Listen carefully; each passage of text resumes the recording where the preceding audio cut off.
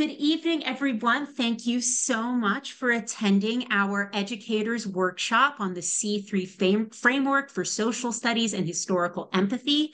We are joined tonight and being led by Dr. Katherine Perrotta, who is Assistant Professor of Middle Grades and Secondary Education at Mercer University Tift College of Education. We are also joined by Maya, who is our ASL interpreter, and you will see her on the screen throughout tonight's presentation. So again, thank you so much for joining us. And with that, Dr. Perrotta, I hand it over to you. Thank you. Thank you for that introduction. And thank you everybody for joining us tonight. And as Emma said, I am an assistant professor of middle and secondary education with Mercer University here in Atlanta. But prior to my life teaching undergraduates and graduate students who are aspiring educators, specifically social studies teachers, I was a middle school social studies teacher in New York City.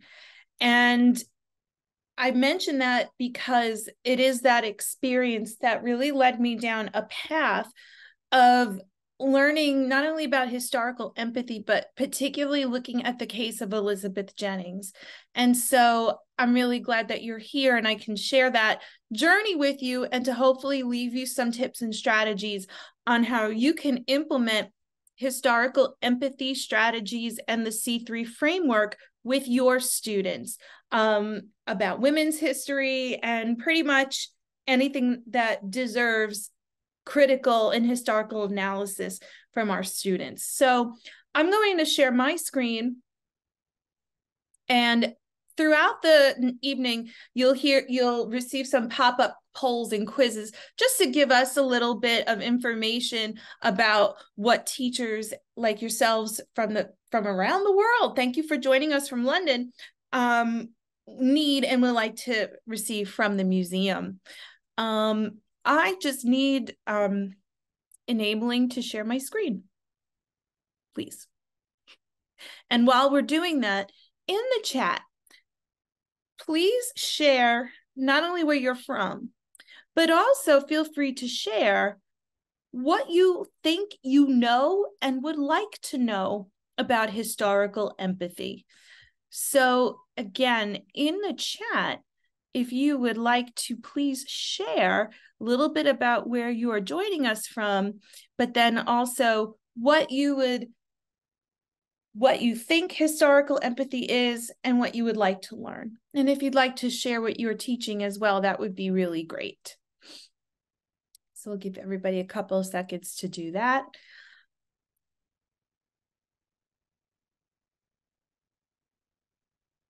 Awesome. I think you, Cheryl, you probably know more than that you're giving yourself credit for, but you're in the right place if you're looking to learn about what historical empathy is. Thank you for coming.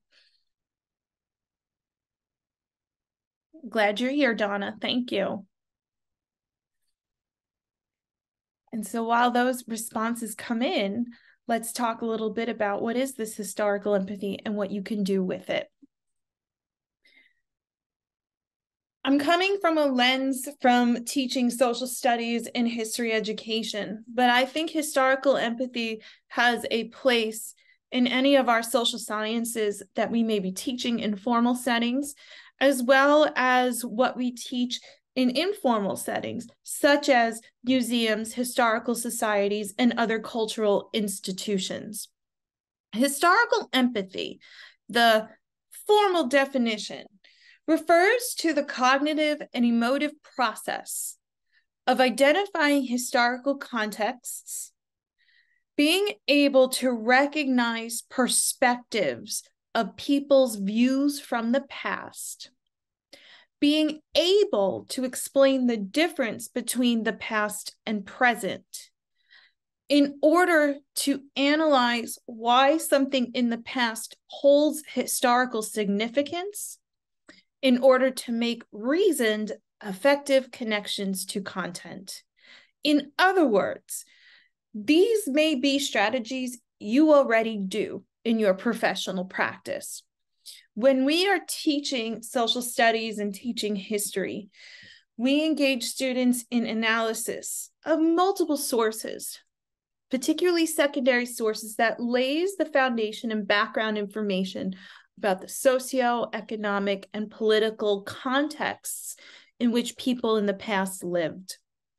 Then we use primary sources to give students and learners a chance to not only recognize that people in the past held different views about various issues, but also to try to begin taking that perspective of somebody else. Maybe not through direct experience, but being able to understand why somebody may have believed or did the things they did.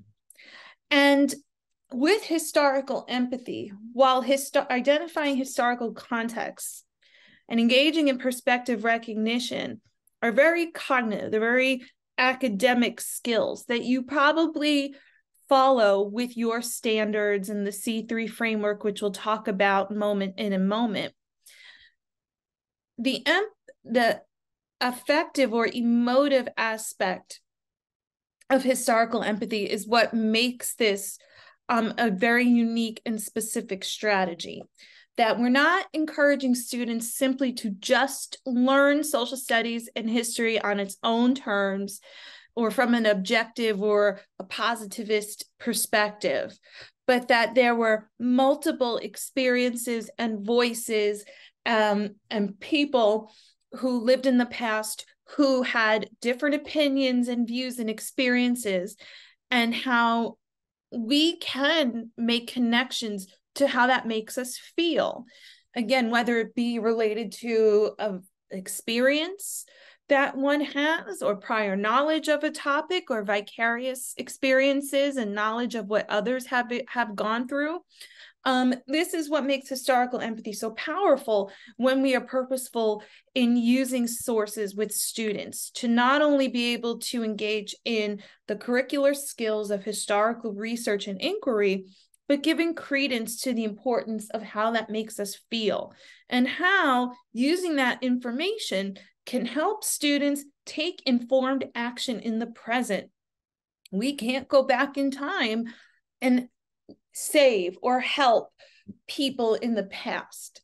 But the goal is to have students think about how all of this information and their feelings about this information can inspire them to engage in civic action in their communities. And this can be done in a multitude of ways, not only through, I think, some common ideas of like writing a petition or signing a petition or voting, but even just doing the act of researching history and being open to listening to people in the contemporary world about their experiences and perspectives, which can center counter-narratives of marginalized and oppressed people and groups. So in a nutshell, this is historical empathy summarized. And feel free if you want to give a reaction as to whether or not these are some or all of these are things that you've probably already done with your students or in your classrooms. To also highlight, historical empathy does not simply refer to just imagine what it was like in the past. It doesn't simply mean to pretend to walk in someone else's shoes. We want students to be able to empathize and understand different perspectives based on their research in primary and secondary sources. With that, it's also really imperative that we are aware that empathy is not sympathy. We're feeling sorry for people in the past or condoning bad actions in the past. That while we engage students in discussion of how the past and present are different, there are some universal actions from the past that can be and should be condemned now.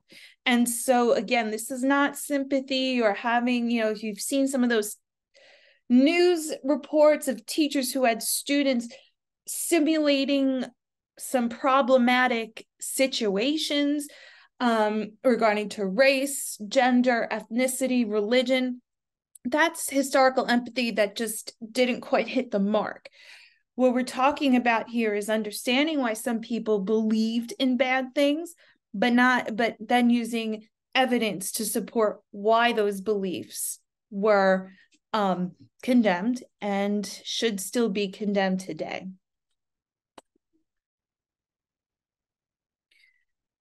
So we are all here tonight from different corners of not only the country, but friends over in Europe.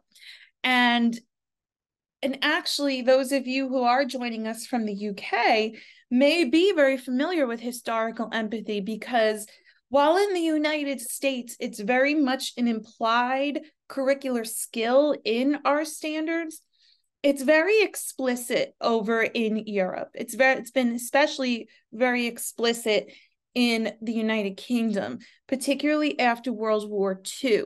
And in a lot of countries rebuilding after the war and the decolonization movements at the time of the 40s, 50s, and 60s, to help students to learn about different perspectives and experiences from colonized folks, but also to help, if you will, with the process of denazification in Nazi-occupied lands.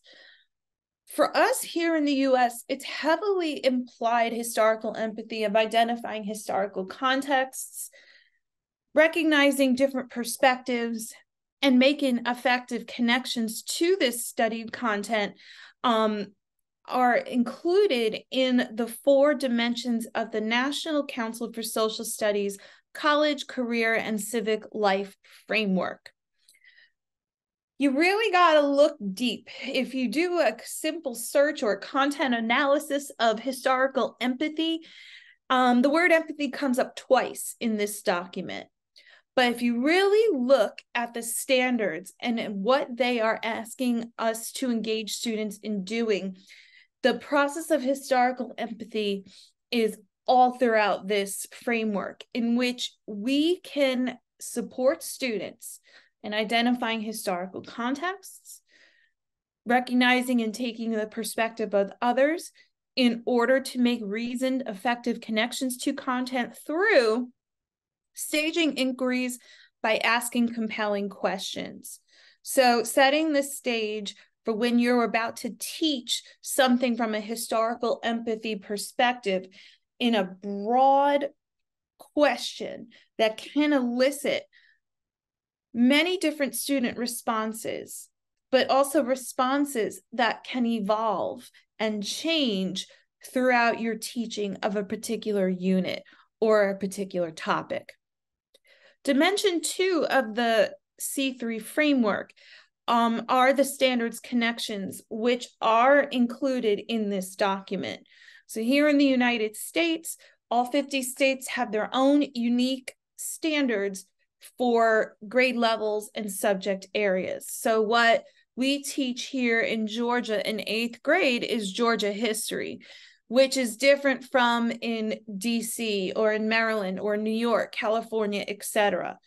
But even though the content might be different, the skills tend to be very similar. And the C3 framework is a universal, if you will, set of curricular standards and skills that students in elementary grades, middle grades, and secondary grades can be able to become proficient in. So very much along with supporting the Common Core. So not to go sideways on that topic, but the C3 framework has been around for 10 years and has been a good scaffold for teachers to make sense of the Common Core, which many of you probably know don't have specific standards for history. They are rather embedded into English language arts. So the the standards connect to the 4 major core content areas in social studies. So you would have to be a little creative in terms of connecting standards if you're teaching like psychology or sociology in maybe the secondary grades, but nonetheless, you would make connections to these curricular standards, the skills related to historical empathy, and then having students practice and apply what they're learning through engaging in these skills of identifying historical context, taking on perspectives of others, and making effective connections to content through the evaluation of primary and secondary source evidence. So it's got to come from somewhere. So we can't have students just imagining what it was like in the past. Students have to base that imagination in the evidence that they are analyzing from primary and secondary sources. The last dimension of this framework involves having students to draw and communicate conclusions based on what they learned, but also to ask questions, maybe go back to answering the compelling question, but taking informed action. So making social studies and teaching our core content areas more than a passive subject where students sit, in a lot of cases still expect teacher lecture, student takes notes and memorizes facts and dates. Now, with this framework, it compels teachers and students to think about how they can use this information that they're learning to do something with it in their community. And that could be broadly defined in the classroom, in the school, in the home, or even on a more macro scale. This is a handout that I believe was sent out, and we can always send this again. I made a side-by-side comparison of the C3 framework and breaking down each of these 4 dimensions with how the C3 can be implemented when planning instruction from a historical empathy perspective. When starting, and I'll share with you some examples as well, but typically starting with a broad, compelling question to activate prior knowledge. Also asking students to brainstorm on a big idea. What is a theme, a concept, an idea that relates to not only the topic of study, but perhaps something that is relevant in their lives? And I'll share that with you in these sample lesson plans in a moment. Our content connections, again, is where we make those standards connections. I recommend the C3 because, again, they are more universal to wherever you are teaching. But if you're going to be teaching specific historical content, this is where you could tie in your unique state standards. Dimension 3, so evaluating secondary sources to help students build that foundation of the historical contexts of the past, so socioeconomic, political climates of times of study, and then continuing into analyzing multiple primary sources of those firsthand experiences of people who lived through certain historical time periods. Rounding out a lesson or a whole instructional unit, however you would conceive of implementing these strategies, having students engage in some sort of, could be a formative assessment, or a summative assessment that might be a little bit more high stakes, but a place where students can concretely demonstrate what they learned through their primary and secondary source analysis, answering compelling questions, discussing, deliberating, debating big ideas to explain, again, how past and present differ, and also communicating why a historical time period bears contemporary significance. Taking informed action is where students can discuss their personal experiences, their emotive responses to what they learned. And again, just a place and a space for students to really think about what they can actually do with this information to make it relevant to their own lives.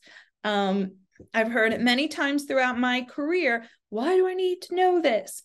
And fortunately, not that we need a C3 framework to give teachers permission to do this, but I think it at least highlights that there is a place for student engagement in taking informed action within the standards and in the many constraints that a lot of us do face when teaching in the classroom. So the case study tonight, in which I started teaching about from a historical empathy perspective, relates to the biography of Elizabeth Jennings. And she's a fascinating person. And the beginning of this workshop, I mentioned that I was a social studies teacher in New York City, and I stumbled upon her during my second year of teaching, where I went to a PD at the Museum of the City of New York, and they gave us these books, and it was a photo book of tenement life on the Lower East Side. And in one of the captions read about how Elizabeth Jennings achieved a major milestone in racial progress in New York City. And I had no idea who she was. I also grew up in New York City, so this was really surprising because I never heard of her as a student and then as a teacher. And so as I began to research about her, she was, again, truly a really fascinating figure. She was born in 1827, the year that slavery was abolished in New York State. She was the daughter of prominent abolitionists and advocates of Black education. Her father, Thomas Jennings, was a veteran of the War of 1812. He was a business owner. He held a patent for a method for dry cleaning and was very involved in the free community in New York City and in abolitionist circles. Her mother, Elizabeth Jennings Sr., was very involved in literary groups in New York City of Black women and their daughters who would meet in like these third spaces to read, to write, and also to discuss pressing matters of the day. She taught, Elizabeth Jennings, the daughter, taught in the colored schools of the New York City Board of Education. She actually, as a child with her siblings, attended the African Free School, which eventually becomes part of the New York City Board of Education. These were segregated schools at the time, and eventually earns her teaching certificate and then works in the Board of Education. And so she does this, and in 1854, she was also an avid churchgoer. The church played a very strong role in the Black freedom movement, in the abolitionist movement, in the antebellum era. She was heading to church on a Sunday morning in July of 1854. She went to board a horse-drawn streetcar, and she was physically ejected from the streetcar because she tried to board a trolley that was reserved for white folks. And at the time in New York, even though slavery had been abolished, it was more of like a de facto segregation, where these streetcar companies, which were privately owned at the time, could set their own rules as to whether or not their modes of transit can be integrated or not. So she happens to try to get on this particular trolley, and she was told no. She resisted. She's physically assaulted, ejected from the trolley.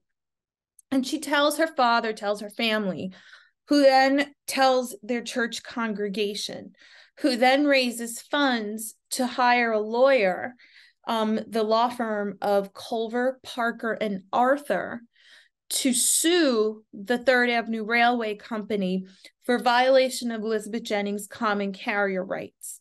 And basically what that meant was that if a paying customer was not causing a disturbance on a mode of transportation, so a trolley, a boat, they had a right to ride.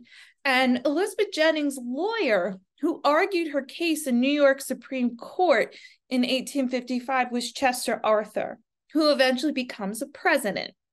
And she wins. The jury sides with her, and she wins. And this really was a milestone in civil rights history in New York City. But desegregation of these private streetcar lines happened, but then slowly came back into effect during the Civil War. And for the rest of Elizabeth Jennings' life, She continues to teach, she continues to be an activist and a supporter of abolition and the education of Black children through her work, again, as a teacher, and through her church. She survives the New York City draft riots in 1863. She did marry. She had a child who died in infancy. She eventually goes on to be a co-founder of the first Black kindergarten in her home. I want to say it was on the West Side. I'm blanking for a minute there, but it was in her house, and and it had a library, and the kids played in the yard. And so she was very involved in Black education until she passed away in 1901. And she's buried in Cypress Hill Cemetery out in Queens in the family plot with her husband, her parents, and various extended family members. So this was really interesting to me as a student, as a New Yorker, as a historian, as a teacher. At the time when I started researching Elizabeth Jennings, there wasn't a lot written about her. And even now, as more things have been written about her, which I'll share some of those resources in a moment, the primary sources by and about her are scant. They just haven't been uncovered. They could have been destroyed in fires or just through the passage of time. And so I started thinking, well, what could we do with what we have about her? And particularly, how can focus in teaching about someone who's underrepresented in the narrative of US history engage students in historical empathy? So when I started this study back in 2016, a lot of the research was focused on famous people and famous events. And my question was, well, can students demonstrate historical empathy if they're studying somebody who's not famous? And I'm glad to report that they can. And so this sample learning activity strategy that is aligned to the C3 framework was published in Social Education last year. So if you're a member of NCSS, you have access to this article. And if you're not, I'm happy to share it with you.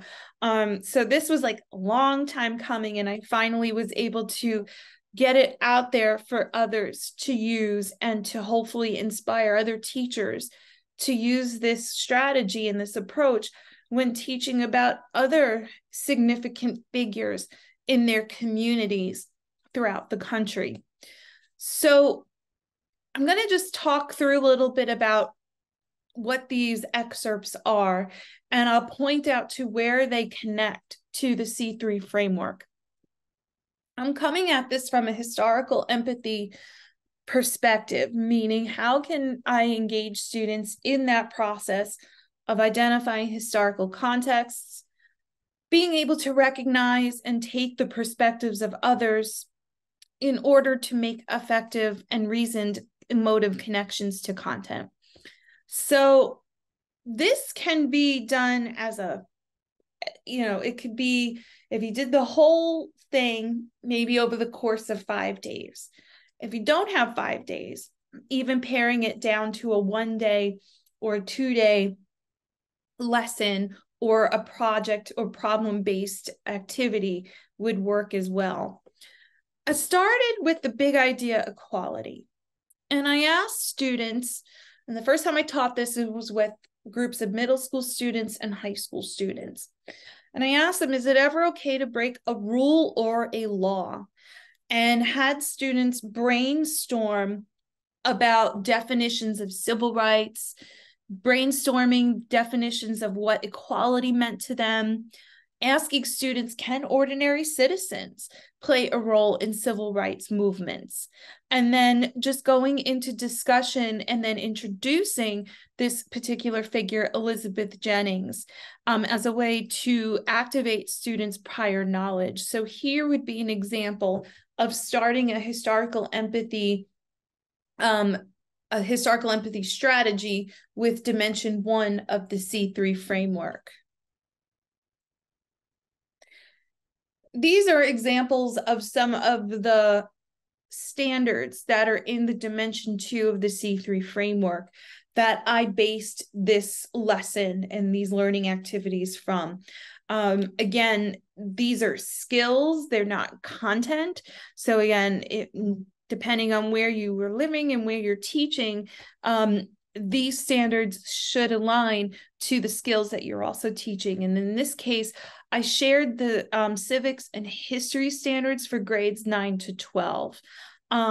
So having students explain how the U.S. Constitution establishes the system of government, and that how it has limits has changed over time, how citizens and institutions address problems, and then having students engage in analyzing various complex issues to understand the perspectives of different people during historical eras, and how this analysis shapes our understanding of the past. The next step would be then segueing into Dimension 3 of the C3 framework. And I like to split that up into secondary source analysis and then primary source analysis. I prefer to start with secondary sources in order to give students a foundation of how to build on their prior knowledge about a particular time in the past. And depending upon where you're teaching or when students have gotten certain content in their social studies careers in elementary, middle, or high school, they may or may not have a lot of specific prior knowledge about the antebellum period. And coming from my experiences teaching in an urban area in the North, it's still very much like students believe there was a civil war. The North was free, the South had slaves. The North won, the South lost, the end. And of course, this story about Elizabeth Jennings really highlights how complex the antebellum period was, particularly in the North, with de facto segregation, with the views of people and prominent figures, particularly in New York, who believed in the endurance of the institution of slavery. So I start with secondary source analysis to help students build that foundation of their historical context, but also to help clarify and even push back on misconceptions that they might have about a particular time period. And so I created a sample graphic organizer for students to take notes on the main ideas, except and point of view of authors and the audience that these sources are directed to about Elizabeth Jennings. And some of those sources includes, and again, it depends on what grade level you're teaching, but there's an article in Highlights Magazine about Elizabeth Jennings and her court case, Beth Anderson's book, Lizzie Demands a Seat. Also, if you have some more advanced readers, like in upper high school, Jerry McArenda's book, America's First Freedom Writer, is a pretty comprehensive biography of Elizabeth Jennings and Chester Arthur. And so students can start here with examining the historical context from secondary sources. And then I give some questions, like reflective questions, tying back to the big idea, tying back to the compelling question, in order to keep students still motivated and engaged in that historical empathy piece. But how does this make you feel? What do you think about this? How might this be something important that we need to know about today? And here's just some of the covers of those secondary sources that I had mentioned in the previous slide. Again, the highlights article, and this, it's more of a picture book. Lizzie Demands a Seat would be for elementary students. Amy Harth's book is probably more for middle school readers. And again, Jerry McArenda's book would be more for upper high school students. And once students have a good grasp of historical context, then we start to look at perspectives. And this is where primary source analysis comes into play with Dimension 3 of the C3 framework. And being able to, the best that you can, present the different perspectives of people who might have witnessed a particular event or lived through a particular event. It's really hard, like I said, with the limitations of primary sources by and about Elizabeth Jennings, to find like the perspectives of the streetcar conductor who threw her off of the streetcar, in order to get, let's say, recollections from those, and they were white men who served on the jury who ruled in her case, to get their perspectives. So in this case, I really had to dig, particularly in the newspapers. So the Chronicling America database from the Library of Congress was an excellent resource where I was able to find articles that reported on her streetcar ejection. So when she told her father and the church community about the ordeal, they published her testimony of what happened and resolutions of what they wanted to happen as a result of this incident in the newspapers. The Brooklyn Library has a wonderful repository and online archive of newspapers, and I was able to find from there the court record and the reporting of the case in the Brooklyn Daily Eagle. And again, a lot of things in the New York Daily Tribune, which was Horace Greeley's newspaper. And as we know, as many of you probably know, he was a pretty ardent abolitionist and also a proponent of westward expansion. So again, same thing. I had the students analyze these primary sources in order to discuss the point of view of the authors, what were the documents about, but having them list similarities and differences between the sources. Did one article report on this differently than another? How did one article report about the case or the ejection or any of the perspectives of other people involved? And then having some, again, reflection questions that tied back to the big idea, tied back to the compelling question. So thinking about this definition of equality and whether it's ever okay to break a rule or a law. And then to wrap, and so here are just some screenshots of some of these primary sources that you can find on these online databases. Some of them are a little hard to read, so some of them are transcribed, some of them I had to retype several of these, but nonetheless, they are accessible through the Library of Congress and the Brooklyn Public Library. And then to engage students in communicating conclusions in Dimension 4, I gave some choices or some examples of assessment that teachers can implement to gauge for not only skills proficiency, content knowledge acquisition, but also to gauge evidence of historical empathy. Are students able to explain accurately historical context? Are students able to communicate and understand the various perspectives of people who lived in the past? And are they able to synthesize this information to explain historical significance? So here, and I did this with the middle and high school kids, students could either write a third-person narrative, writing based on the documents and the secondary sources, a newspaper article reporting on either Jennings's streetcar ejection, her court case, or even the whole story in its totality.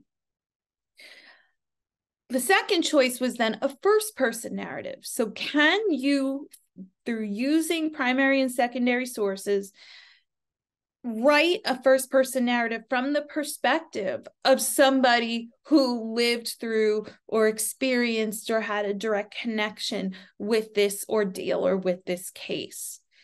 And once that is over, having students share what they wrote to discuss their findings, and also having students to reflect on how this made them feel, discussing how past and present may differ, but also talking about ways that students can continue their inquiry of equality. Is it ever okay to break a rule or law?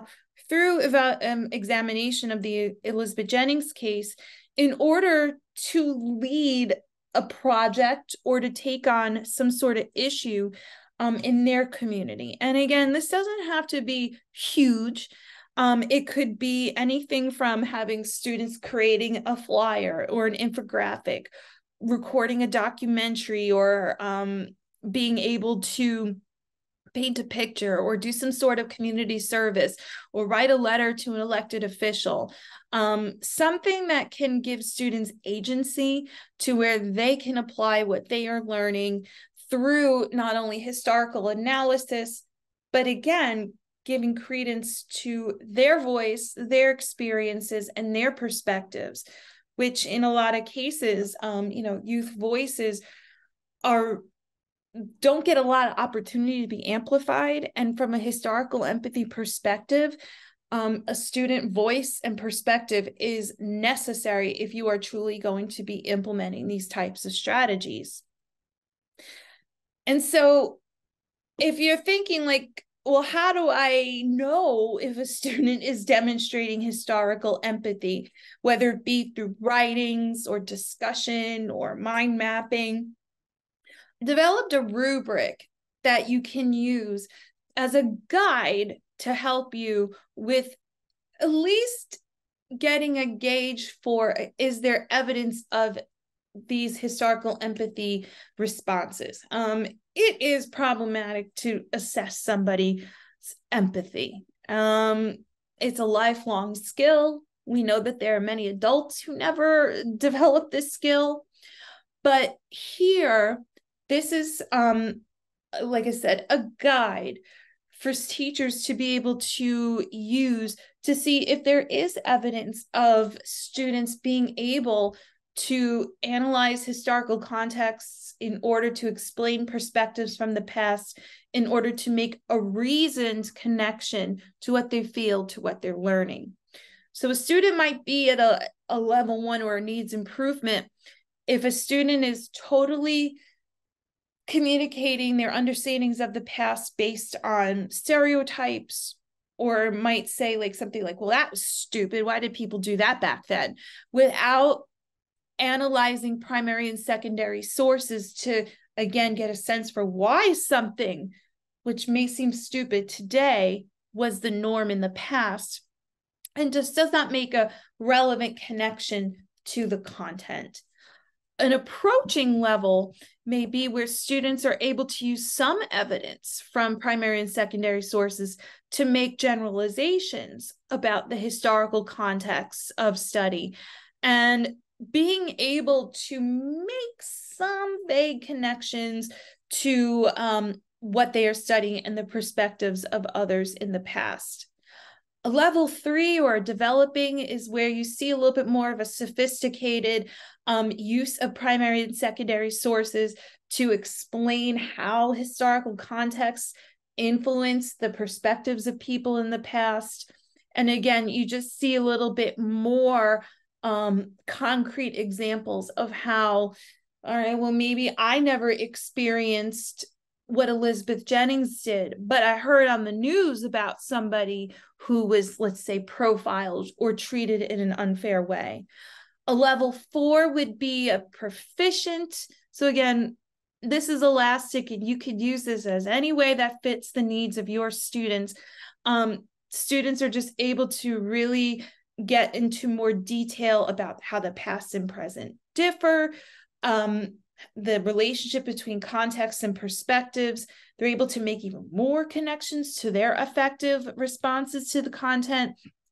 And then a level 5 would be where students are able to do all of these things and also be able to communicate really clearly how they can take informed issue about something in the past and do something with it today in the present.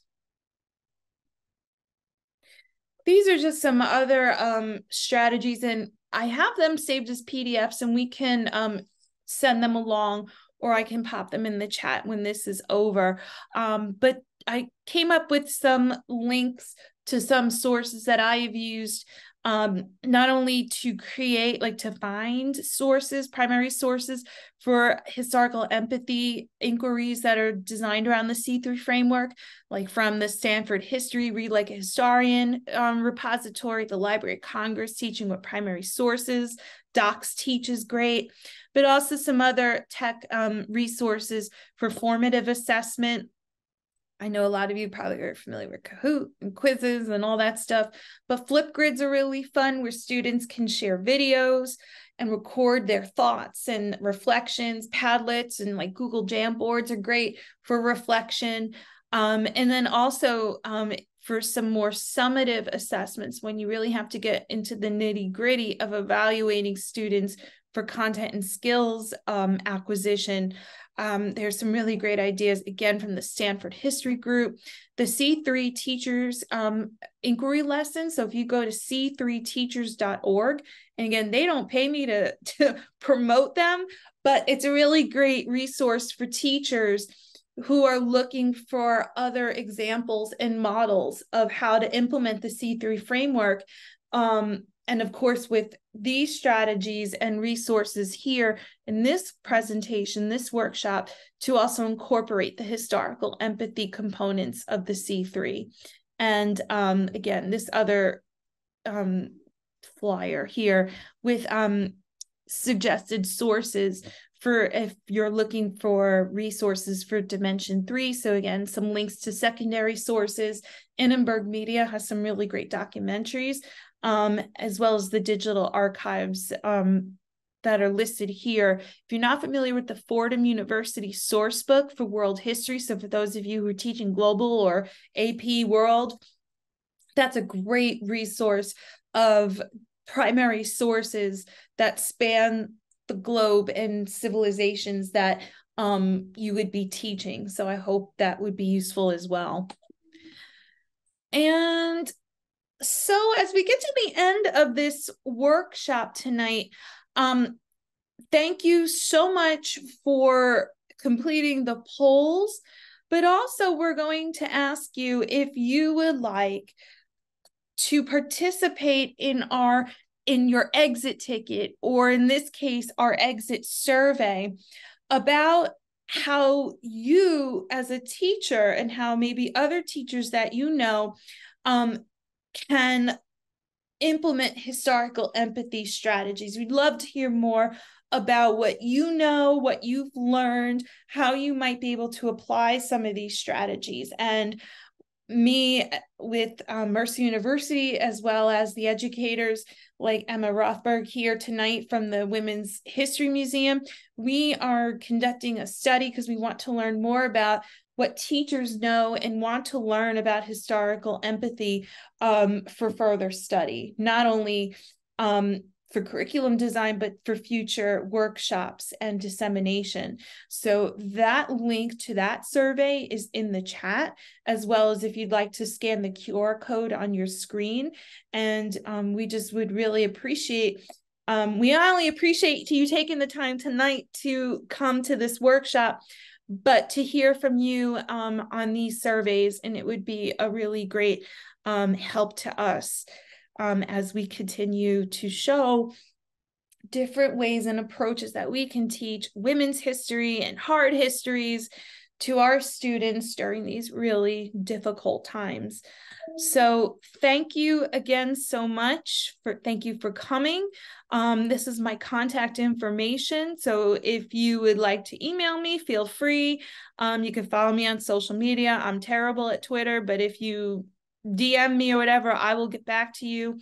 And I've also talked about historical empathy and Elizabeth Jennings in these links to these two other podcasts. And this is just some references if you would like some further research on historical empathy as a teaching strategy. And with that, I'm going to stop my share. And thank you so much for coming tonight and listening to my presentation. Yes, I just want to echo thank you so much, Dr. Perrotta, for leading us through this wonderful workshop, and for all of you for joining us tonight and participating in the multiple polls and the chat that we have had going. So again, we would encourage you, if you have the time and the inclination, to please participate in our survey. We'd love to get some more data from you all. And if you found this interesting, we would love for you, once we get the recording live on our website, for you to share it with any other educators or those who you think might be interested in the topic of historical empathy. So with that, we will stick around for a minute or so if you have a question. But otherwise, thank you again so much for joining us, and we hope you enjoy your evening. There will be a quick survey that should pop up when you leave this Zoom, asking you 3 very simple questions, just so we can learn a little bit more about the audience. But otherwise, again, thank you for joining us, and have a good night.